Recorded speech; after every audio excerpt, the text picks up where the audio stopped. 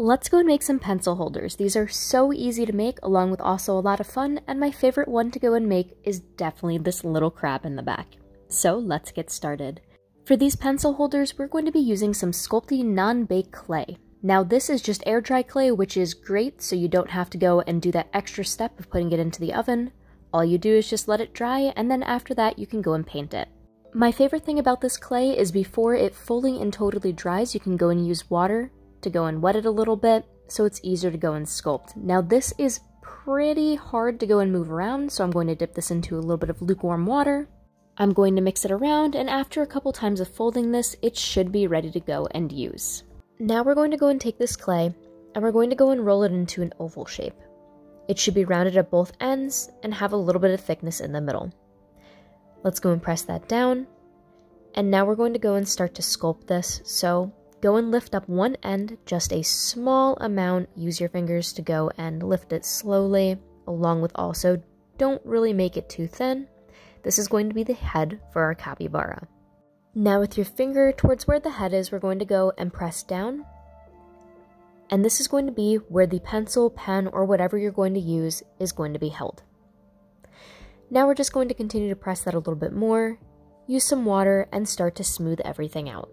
Now that everything is smoothed out, let's go and stick down some ears. So these should be half circles. Go and take your finger just to go and smooth it out. And after it's smoothed down, we're going to use a metal sculpting tool just to go and press it into place and also smooth it out a little bit more. Let's move over to the other side, make the other ear, and do the same exact thing by using your metal sculpting tool just to smooth everything out and make sure it's all connected. After both of the ears are down, we're going to go and make some little tiny nostrils. So move to the front end of your capybara, take a metal tool, go and create two little lines that are down. These should be pretty small. And now this guy is ready to go and dry. So let's go and move him off to the side. And now we're going to grab a little bit more clay. So now we're going to go and make a crab. Now this is a lot of fun to go and make, and what you need is almost a diamond shape. This is going to be for the body. So we're going to go and take our clay, we're going to wet it a little bit, and we're going to go and sculpt it into this diamond shape after it's rolled out. Now that we have this diamond shape, we want to make sure that the ends are pointy and that the body is just slightly flat. We don't want it to be too flat though, we want the top to be pretty flat, but have a small curve for the bottom. Now let's go and make some eyes. We're going to take these little tiny pieces of clay, get them wet, and then stick them down. It should pretty much be a little tiny stick with a very small circle on the end. Now we're going to take our metal sculpting tool, just put a little line to go and indicate where the shell is, go around with a half circle for where the eyes are, and after we have that down, put a small indent for the bottom, and just go and flatten that out. Now let's go and make some claws. So we're going to need just a small piece here. It should be semi-rounded at the end. We're going to take this other piece here, and we're going to go and sculpt it into the claw. You're going to want two little points, one larger, one a little bit smaller, and it should be round at the end. Now I made this just big enough, so what I can do is I can take this and split it in half. So let's split this in half, and now you have both of the claws. After this is split, we're going to go and put it onto the body of the crab. Just like you did for the eyes, if you need to get the end wet, do so, but we're going to stick that down. And let's stick down the other one now, and we're going to use the body to go and support these arms. Now let's make some little legs. These are going to be rounded at the middle area and then pointed at the end. So let's go and roll all of these out. Now we're going to go and just stick these to our little crab.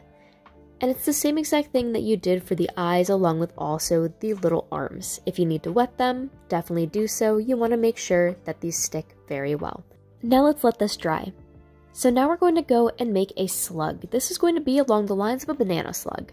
What you do is, like you would go and make a snake, you would just go and roll this out, leave it nice and rounded at one end, and we're going to go and point it towards the other. When we get to the end, we're going to go and squiggle it just a little bit. So just give it maybe 1 or 2 bends.